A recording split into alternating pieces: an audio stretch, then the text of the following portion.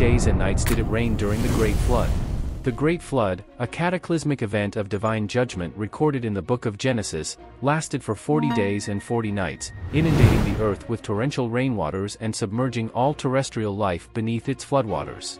The account of the Great Flood, found in Genesis 6-9, describes how God, grieved by humanity's wickedness and corruption, resolved to destroy all living creatures with a global deluge while preserving the righteous through the ark constructed by the righteous Noah. The rainwaters poured forth upon the earth for 40 consecutive days and nights, covering the highest mountains and eradicating all life except for those aboard the ark.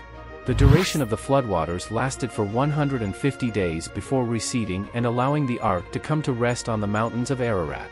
The Great Flood serves as a potent symbol of divine judgment, cleansing, and renewal, offering theological insights into God's justice, mercy, and covenantal faithfulness. Which prophet was taken up to heaven in a whirlwind? Elijah, one of the greatest prophets in the Old Testament, was taken up to heaven in a whirlwind in a miraculous event recorded in 2 Kings 2 verses 1-18. Elijah's ascent to heaven, often referred to as his translation or rapture, marks the culmination of his prophetic ministry and serves as a testament to his unique relationship with God. As Elijah and his disciple Elisha journeyed from Gilgal to Bethel, Jericho, and the Jordan River, they were accompanied by groups of prophets who foretold Elijah's impending departure.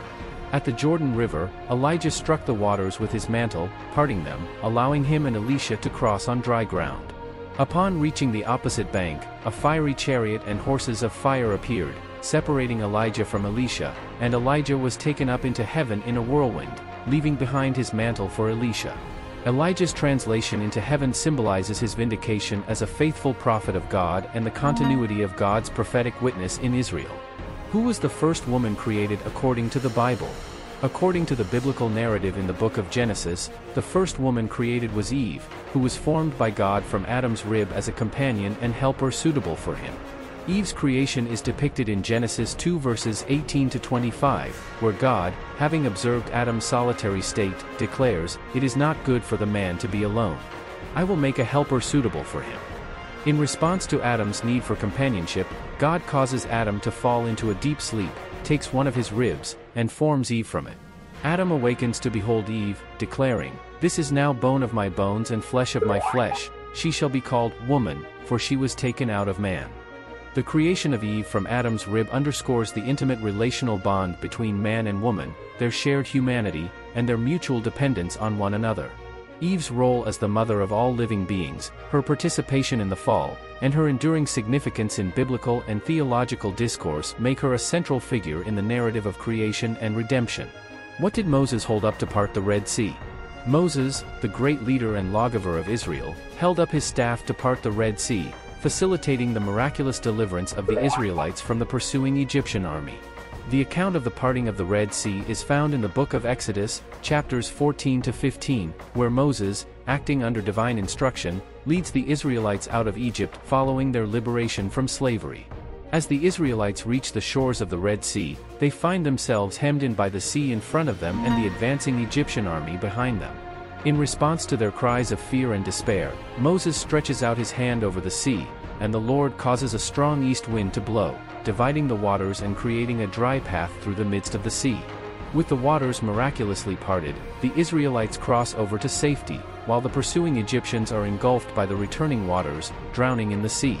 The parting of the Red Sea serves as a definitive demonstration of God's power, faithfulness, and deliverance, confirming his covenantal promises to his people and establishing Moses as a preeminent figure in Israel's history.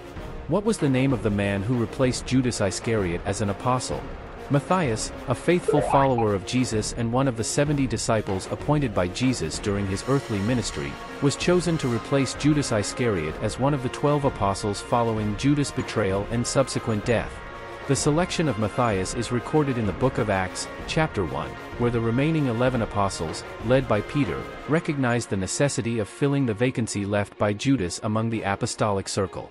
Drawing upon Old Testament precedent and guided by prayer, the apostles nominated two qualified candidates, Matthias and Barsabas, also called Justus, to be considered for apostolic ministry. After casting lots to discern God's choice, Matthias was selected and officially numbered among the 12 apostles, becoming a witness to Jesus' resurrection and an emissary of the gospel. Matthias' appointment serves as an affirmation of the apostolic office and the continuity of Jesus' mission to proclaim the kingdom of God and make disciples of all nations.